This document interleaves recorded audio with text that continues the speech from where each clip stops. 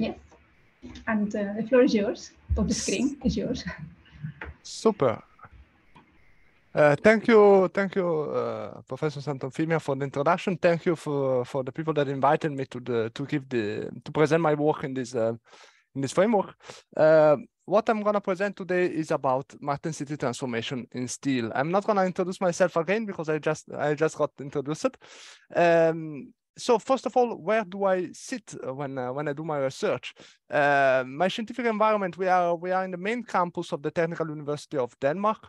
That is situated a little bit north of Copenhagen. I stay in the group of materials and surface engineering down there. This is a small group inside the Department of Civil and Mechanical Engineering. The full group is made of 8 faculties, 3 researchers, and 20 plus between postdoc and PhDs. And apart from martensitic transformation in steel, my research work is a little bit broader. It's on solid state transformation in metallic material. And I work mainly with the 5 people that I presented, that I report here in the slide on the top right. But actually many other have been contributed to this presentation, to the presentation that I'm giving today. And I think it was important to start acknowledging that there is a big number of people that have contributed with their expertise to what I'm going to present. And you will see them appearing here and there as references when I'm going to present my work later on. So I think that was the important point to start. Then the question is about solid state transformation in metallic material. And what is the most studied transformation in metallic material, I think, is the hardening of steel. Steel somehow has shaped, I will say, the development of our technological development as human in the last 3 millennia. And when we go why steel has acquire more and more importance in our society, is because we can make it hard. The high strength, the high hardness of steel has been what attracted people for a long time, on top of the fact that steel can be made in a cheap way and also is formable. So there are a lot of nice characteristics, but what was very attractive was the strength. And now we develop strength. Well, in a few centuries from when iron was introduced as a material for construction, well, people already knew how to make strength, how to make iron strong.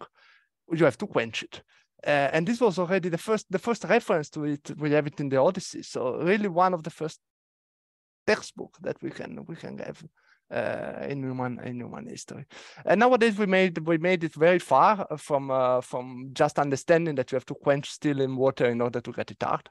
So you can actually present it at university and also at the various level in a very, I would say, effective way, because we could just present the hardening in terms of a CCT diagram like the one that is reported here. And then we can plot the hardness of the material. This is a low alloyed steel, if I remember correctly. And you see that on the left side, so in the diagram, so when we are actually applying a fast cooling rate, we are actually having high hardness values.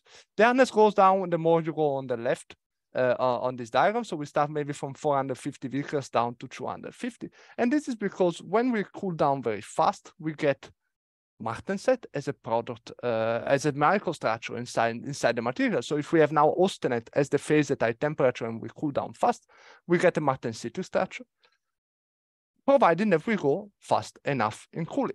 So we have to exceed a certain critical cooling rate in order to get martensite.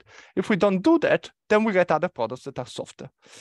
How do we make it easy for us to reach this critical cooling rate? Well, we can increase hardenability of the steel by, for example, introducing more carbon that will actually shift the other curve to longer time. Carbon increases hardenability of steel, of iron, also because it increases the strength of the martensite. So here is I just wanted to start reporting the hardness of martensite or of a material, martensitic material versus carbon content, the square root of the carbon content. You see that at the beginning we have an increase in hardness that goes together with the square root of carbon, but also that actually when you go too far in carbon, you get a decrease in hardness. And this is because at one point, the martensitic transformation will be suppressed by the effect of carbon in lowering the transformation temperature. We also teach to students that we have different type of martensite. We have low martensite when we have low carbon. This is an extremely good microstructure because it's not only strong if you have a little bit of carbon in it, but it's also very ductile. So you have a high toughness and high strength at the same time. And this is what makes it good for construction material. But when we also go at higher carbon, we have a different type of product. We have plate martensite that is brittle. And actually, it's a product that is, instead of filling up the full austenite grain, actually partition it. So it's also difficult for the transformation to go to completion. That is also a little bit linked to why the hardness goes down. So retained austenite is there. That is a soft product. If we want to do one more step in the introducing steel and martensite in steel to students, well, we can actually say that there is low, but there is many different types of plates. So plate is not only plate. You have thin plate, lenticular, you have bands along 111 when you have epsilon martensite. You have very morphologically not let's say morphologically difficult to have in one way only plates like the 225 that can be a butterfly type of small units, larger units, so very large variation in morphology. And whatever we want to refer to the characteristic of the various plates, we can just define it by the habit plane. So we will have some characteristic that is as I was saying, the morphology, but also whether the interface is straight or whether the interface is not straight. And we can directly relate it to the habit plane of the martensite. So the main plate in the austenite crystal where the martensite units are located. This is about morphology and microstructure. But there is one characteristic that is even more important. The most important characteristic of martensite in steel, and actually martensite in general, is that it can form at very, very, very low temperature. For example, at 4 Kelvin.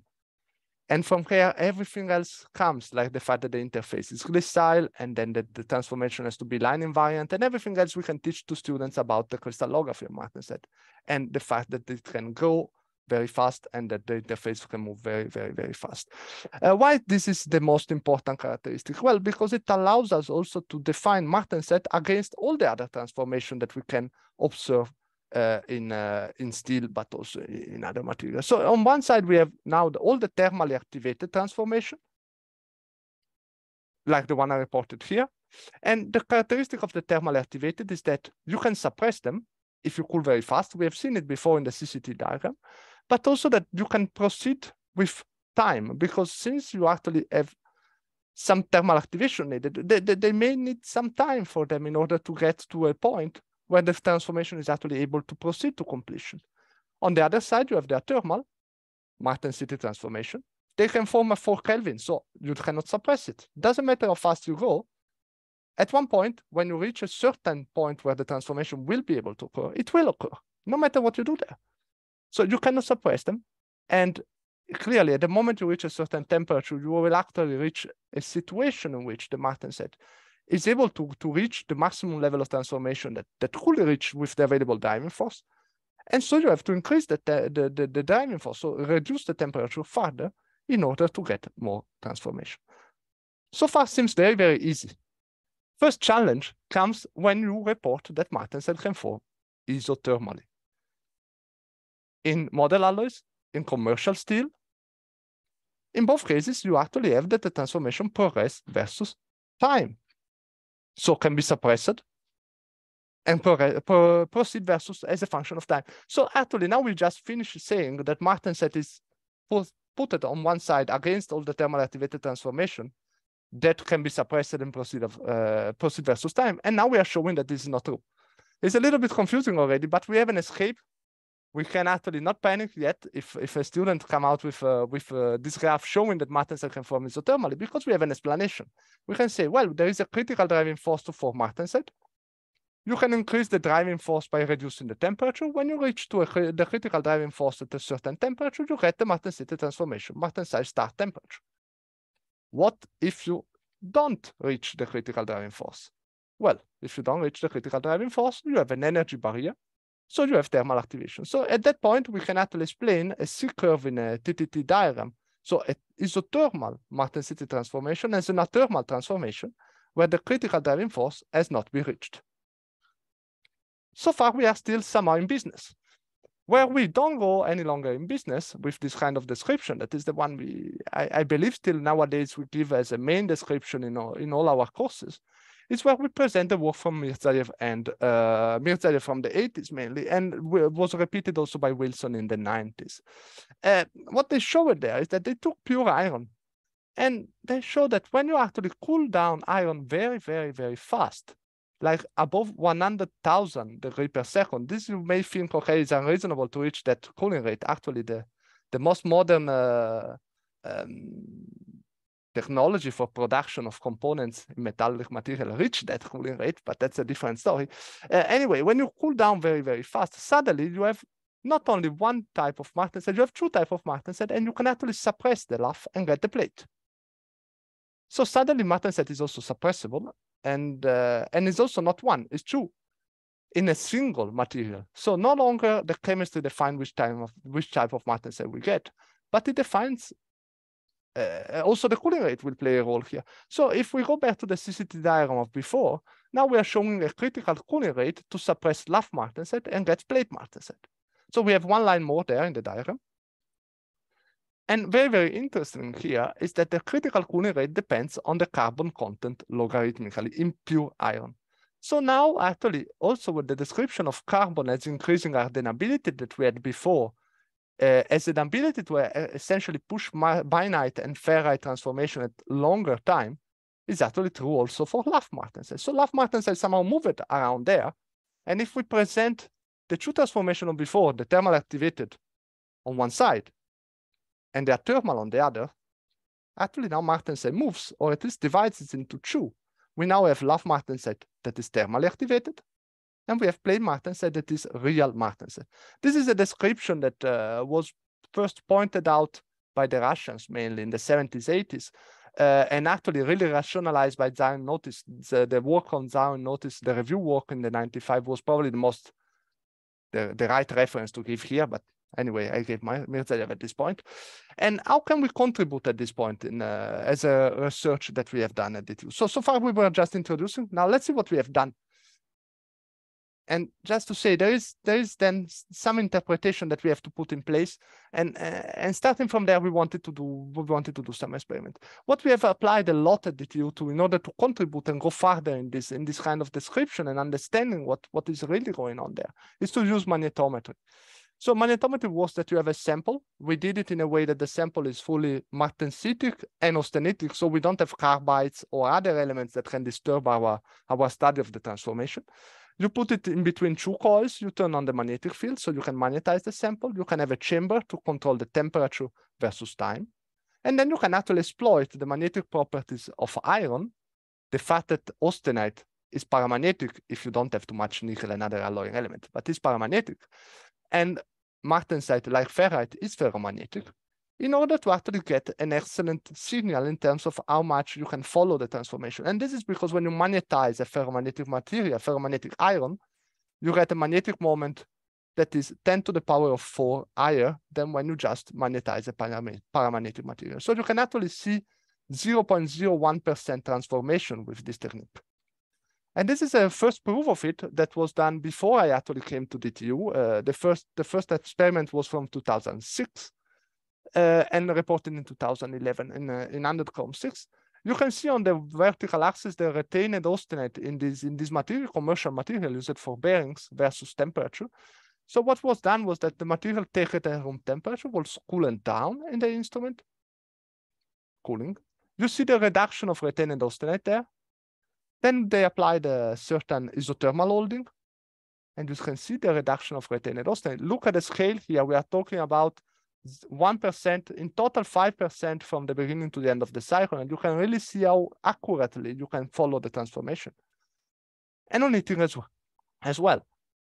So actually now already we have even more complication. We can show that martensite can form on heating. This is a little bit counterintuitive as compared to what we had before. Martensite can form on cooling, isothermal holding, and heating.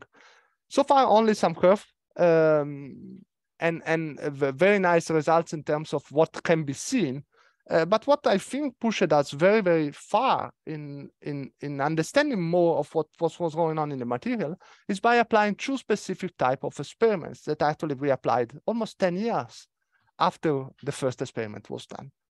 The first is isothermal experiment. What we did here is that we started with quenched material at room temperature. We put it in boiling nitrogen, up quenched to the isothermal transformation temperature, and follow the isothermal transformation. And the second type of experiment is continuous heating experiment. In this case, we go from room temperature down to boiling nitrogen, and then we continuously heat the sample back to room temperature. How does this relate to what we have seen before? Well, we can present it as a TTT diagram here, for example. So this is the kind of experiments you quench, up quench, and follow isothermally. You see each single data point in terms of also time here presented on the background. And what you see is the typical C-shaped curve for isothermal transformation. This is a steel that is a pH steel, 17.7 pH, that is actually hardened by holding in dry ice for 8 hours. Also technologically done in that way. So industrially it's done in that way from the 70s. So we knew that this was a good way to transform the material. And so far it's just the C-shaped curve that we have seen, for example, a few slides before. TTT diagram, this is nothing else than that. But we can also have now an isochronal transformation when we continuously heat up. So it's essentially a continuous heating transformation diagram for following the martensitic transformation in iron. So here is a little bit the opposite of a continuous cooling transformation diagram. You see austenite on the bottom, martensite on the top. And we are actually then a little bit flipping around the concept of what we have seen and what we are teaching to students a lot. Just to make it even clearer that it's a little bit the opposite of a continuous cooling transformation diagram when we go for continuous heating. I just plotted the hardness of the material on top. Here is a little bit of the opposite side of the time scale as well here. So you see that the material is soft when you warm up fast and it's hard when you warm up slow. And this is because when you warm up fast, austenite remains austenite. When you warm up slow, austenite becomes martensite. Let's follow it step by step, because I think it's very important here to clarify what we have done in order to get this diagram. Let's take a slightly different material, 15.7 pH. You see there in the micrograph, we have some delta ferrite, and not only austenite and martensite. You see it in band actually down there.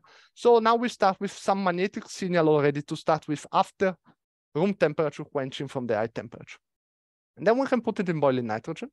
This is a material where martensite is suppressible, so nothing happened. Then you can warm it up slowly. And you completely can transform the austenite into martensite if you go 0.5 degrees per minute. You can go 10 degrees per minute, or many different heating rates. You will see that the faster you go, the more you shift the transformation temperature to higher temperature. And the more you have less, the more the transformation is actually not longer complete. You can actually also just up quench in boiling water and then leave it there at room temperature. And then you will see that you actually can almost fully suppress the transformation. So this is what we have plotted before for the 17.7. It's slightly different material. This is the 15.7 in terms of continuous heating transformation diagram. What about other type of steel? Because these are two very particular steel where we were pretty convinced that we would have observed something like that. But let's take, for example, a martensitic stainless steel, again, 17% chromium. So very close to the steel of before. 17% chromium, a little bit less nickel than before. Before we were having 7% nickel, now we have 2%, but a bit more carbon. So now we are using carbon instead of nickel in order to stabilize austenite at room temperature. And indeed, we start with a fully austenitic material. Then we put it in boiling nitrogen, and this behaves a little bit differently than before, because now we have 30% of the austenite that transform into martensite when reaching boiling nitrogen temperature. This is just immersion in boiling nitrogen. It's the same that we have applied before, but suddenly in this material, the martensite is not suppressible. It's a little bit more classical. Now it's what we would expect if the martensite temperature lies somewhere in between room temperature and boiling nitrogen temperature, that some martensite will form if we cool down very, very fast.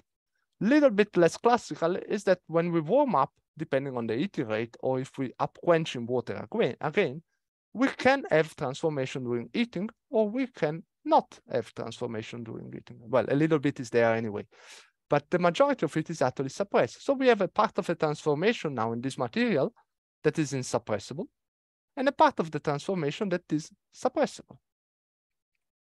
We can do this for many different materials because we like to be systematic. We like to show the full systematic way and what will happen when we change chemistry. So we can take iron nitrogen, we can take iron carbon binary, we can take under chrome 6, so a 1% chromium, 1.5% chromium, 1% carbon, 12% stainless steel, chromium stainless steel, 15% chromium stainless steel, 17% chromium stainless steel. So a little bit we are trying to cover the full panorama, the full possibilities that we can get in terms of steel grades out there on the shelf. And what have we observed when we did this kind of quenching and continuous heating? Well, we have observed that we have the two types of kinetics that I just showed. We have some materials where everything is suppressible or almost suppressible. And we have some material that, well, we cannot really suppress the transformation on cooling. So we have a kinetic type 1 and a kinetic type 2, depending on the chemistry of the material. This is the type 1 and 2 are reported in this column here. And just to make it clear, type 1, suppressible martensite, type 2 is partially not suppressible transformation. Then we can try to link this kind of kinetics to what we see in the material or in the martensite. So for example, we could look at the substructure. Plate martensite is generally or fully twinned or partially twinned. We also have plates that are actually the one that transform in stainless steel that are slipped. So completely as a substructure made of dislocation. And we can see here that, well, the twins are not there when we have kinetic type 1, but you can also have a fully dislocated martensite and having kinetic type 2. So the substructure does not really make the difference here. What seems to make the difference is the morphology. So if we take the typical LAF martensite, the one that we have in low carbon steel, and in the majority of structural steel of the steel that we actually do use, the 557 type, just to make it clear, then we have the kinetic type 1. Whatever else we see in the material, that could be a combination of LAF and lenticular, plate martensite, the bend along 111, that then with an epsilon as an intermediate product, whatever else is kinetic type 2. I want to be extremely clear here again, just to make sure that we are fully on board. It doesn't matter if it's partially insuppressible. Partially exactly means that if you look what is happening during heating, in all the material, all, from the first to the last that we investigated, you will form martensite during heating. Then you may have transformation on cooling. In this case, we have a partially insuppressible transformation, or you may have no transformation on cooling at all. And in that case, it's a fully suppressible transformation. But in all of them, you have a part that is suppressible, at least a part. Why this is important? Well, because if now we have this kind of a suppressible transformation in all of them, and we have done the right experiments to study the kinetics, we could actually measure the activation energy for the suppressible martensite and take it in all the material, independently which kind of material we have. We have plate martensite, we have LAF martensite. We can use all the data anyway to look for the activation energy for suppressible transformation. How do you do it? Well, different heating rates. You take a constant fraction transform. You read the temperature where this fraction is reached during heating. So it's just the delta fraction, the fraction that has formed during heating only. Then you plot it in the way that is reported here. And if you assume then Kissinger-like kinetics, you get the activation energy there of the transformation. And we can do it for the 12 material that we have done. We put it together actually with some literature data, a work done from at KTH 15 years ago.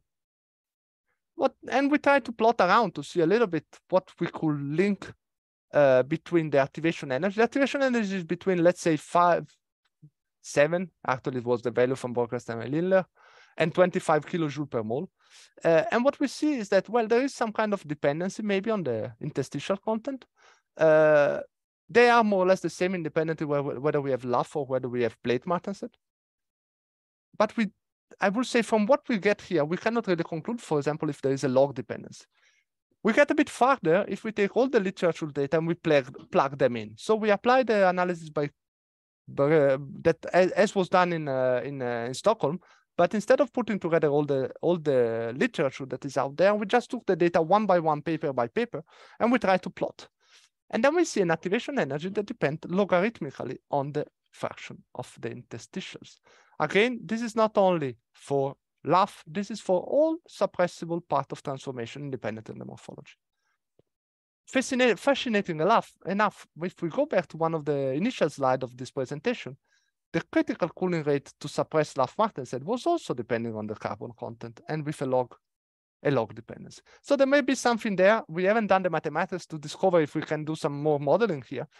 And also, I will say it would be important when we talk about activation energy to say a little bit more words about what is the rate controlling mechanism. I will leave it in standby because I think we have something more important to talk about first. That is the classification. Because before presenting the work done at DTU, I started by saying, okay, maybe we have LAF martensite up as a thermal activated and plate martensite down as a thermal. Well, now we have already discovered that we should maybe say suppressible martensite up as thermal activated and insuppressible martensite down as a thermal, because we can have suppressible martensite also on plate martensite. Just the fact that in plate martensite, you have a part that is insuppressible. But let's have a look a little bit more what is suppressible. So far is a lot of kinetics. Let's look at some microstructure or some micrographs at least.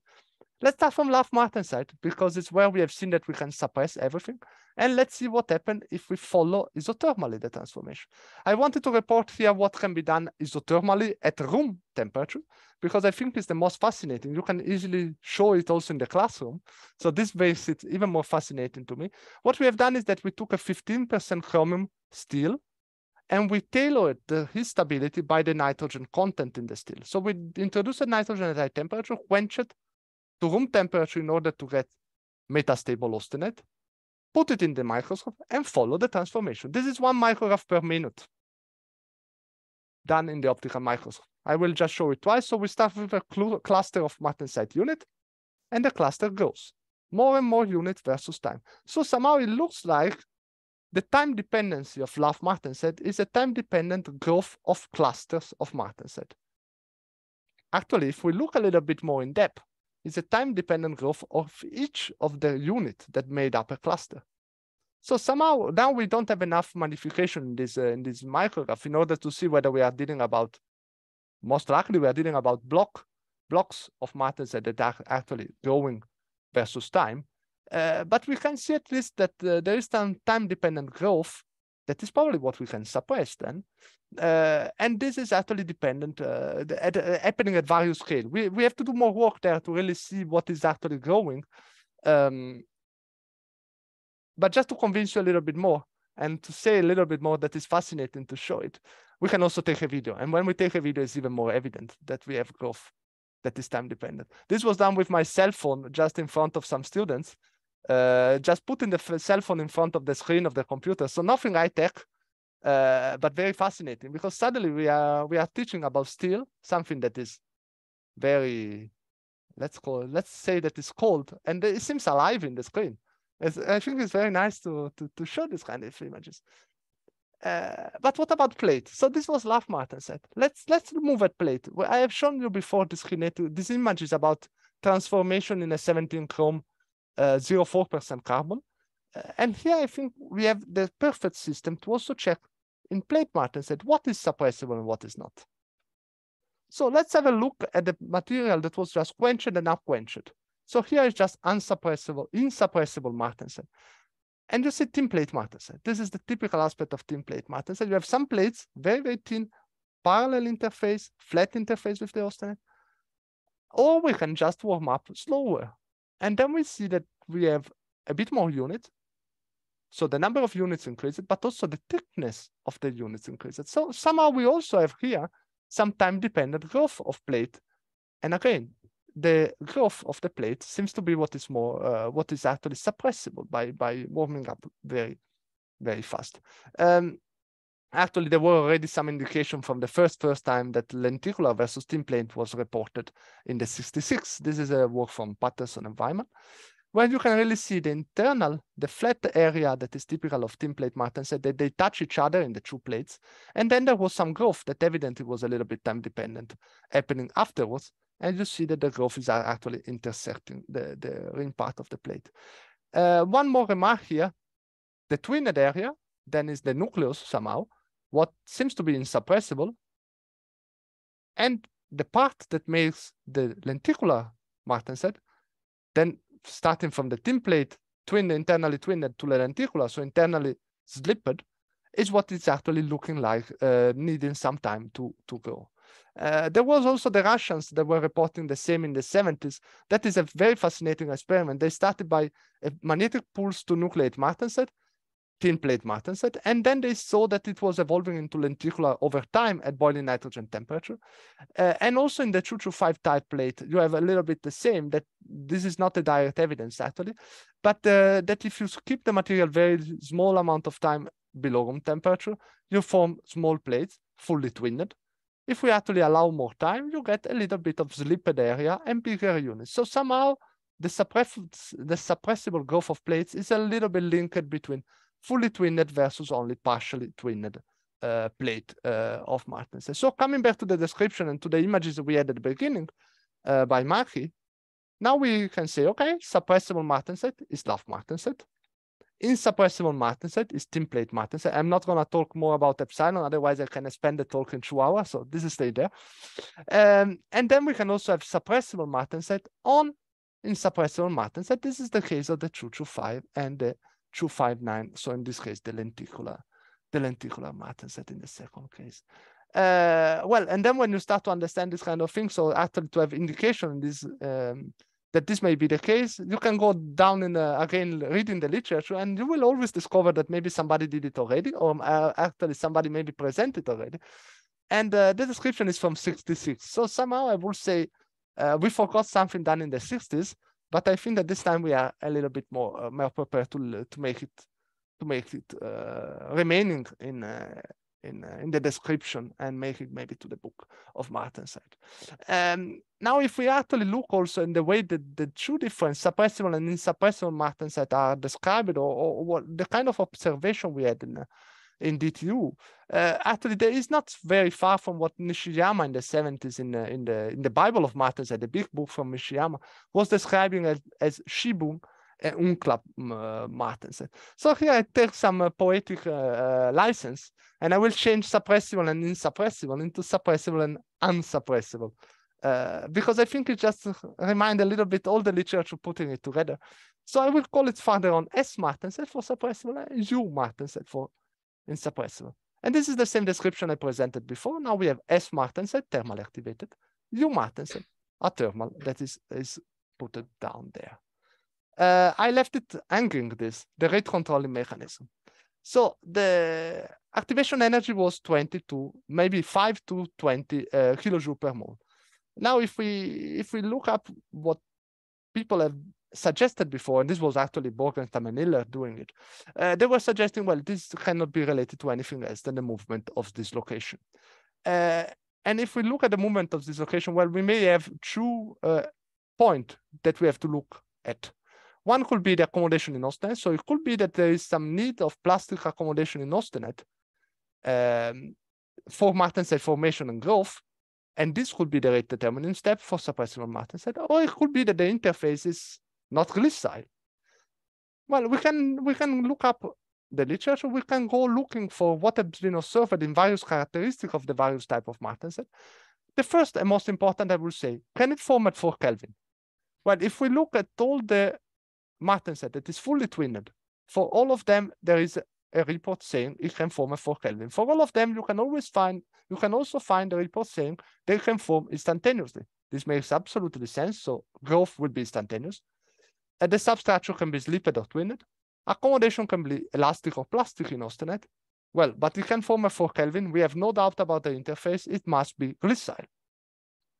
What about laugh martensite? Well, the lowest temperature were the 557 type martensite, the one looking like the technological martensite.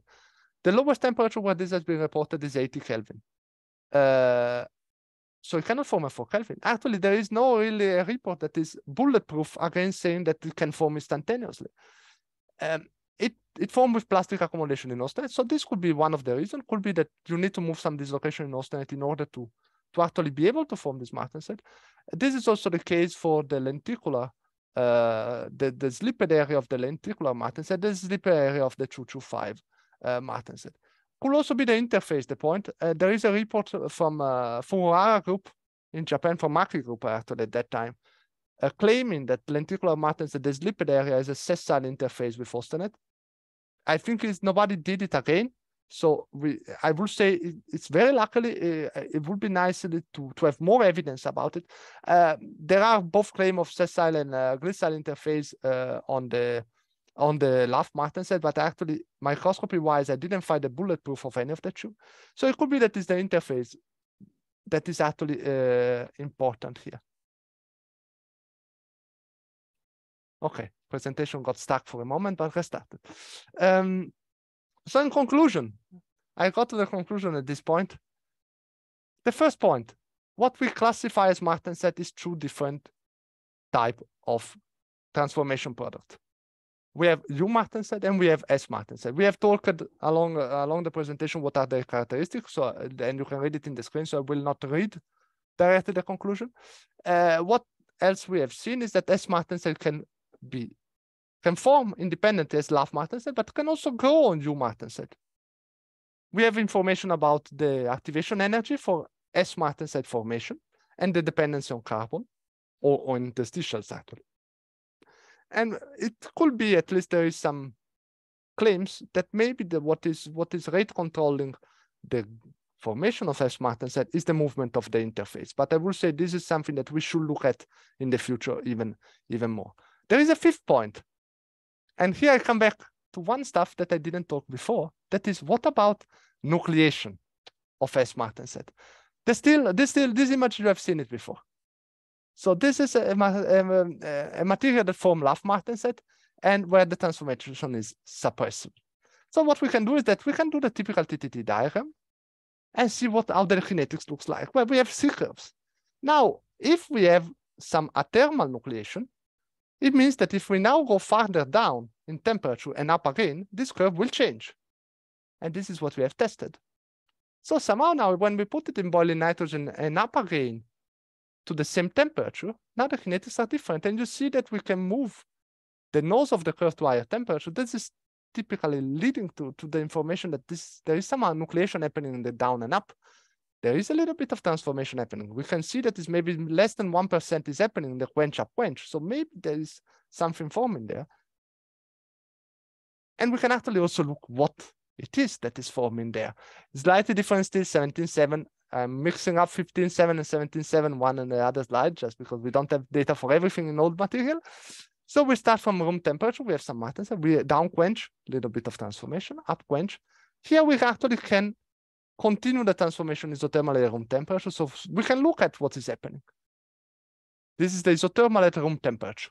So we actually have formed something sub-zero that in a material that for 2 months has stayed on my desk, now is forming 20% martensite, will warm up again on my desk, but in 20 minutes.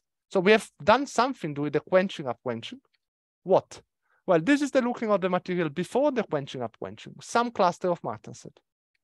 This is how it looks after quenching up quenching, more cluster of martensite. And this is how it looks half an hour later, bigger cluster of martensite. So somehow we have nucleated some cluster by quenching down and up quenching, and we have activated some growth of this cluster that now can proceed because now we have the nuclei active.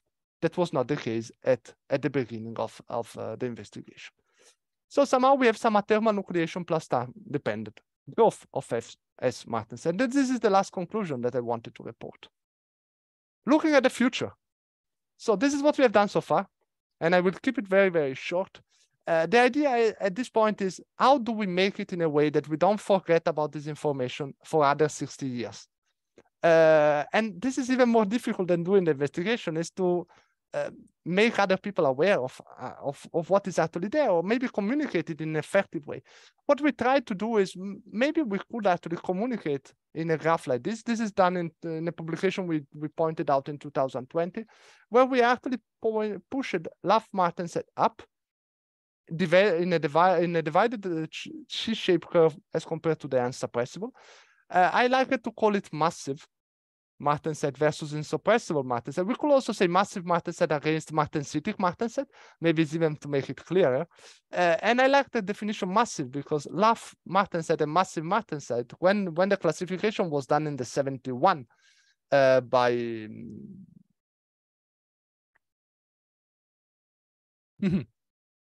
well, I will come back to who. In the 71 was done the classification. There was actually a request to various scientists. How do you want to call LAF martensite and how do you want to call plate martensite? And LAF and plate are the one that won at that time, but massive got very, very close to LAF and gives much more an idea of something thermally activated. So this could be a division, but in order to really make it in a way that people will remember, we have to show that these two nodes are separated. So we have to show suppressible martensite as really a she-shape in the same material where we have unsuppressible, where unsuppressible will be unsuppressible, providing that you reach the critical driving force. What can we do? And clearly, unsuppressible is the real martensite. Conformal for Kelvin, the interface is glycine. We have talked about it before. So we can take a material that has LAF martensite. Too many clicks. And we can put a little bit of nitrogen. What happened when we put a bit of nitrogen? I already mentioned a little bit before. We can stabilize it. So you see now we have 90% retained austenite room temperature. We can cool down. It will form martensite. We can put more nitrogen. Then we get fully austenitic. And then the more the nitrogen, the more we put down the transformation temperature and the more we put down the fraction transform. So we actually, and this is because at DTU, we have fantastic facility to synthesize this kind of material. So we can control, you can see we go from 0.08% nitrogen to 0.22. And we can do many different steps with very, very little nitrogen content difference. Systematically, we can vary the temperature where we want. And we know in this material, I didn't report in the presentation, that with this transition in nitrogen, we also have a transition between LAF and plate. So we have a perfect system to do the investigation. We also have a perfect system to prove that when you don't reach the critical driving force, you will need some isothermal time in order to activate the first nuclei. And this is exactly what we have proven here. For example, if we put it a little bit too much nitrogen, you can arrive at boiling nitrogen with no martensite, wait 10 minutes, and martensite will fall. We can also form martensite only on heating. That is also very fascinating. So this is according to the book. But what we are really interested in is what happens if we go slower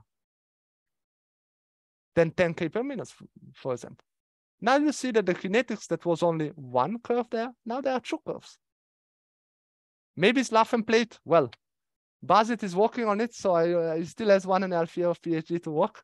So I hope that soon we are going to get out with some work in which we can really prove that we are dealing with different kinetics for different products in the same material. And this is 17.4 pH still, so a commercial steel that everybody is working on, especially additive manufacturing people nowadays. So it's a very, very hands-on material that is relevant technologically.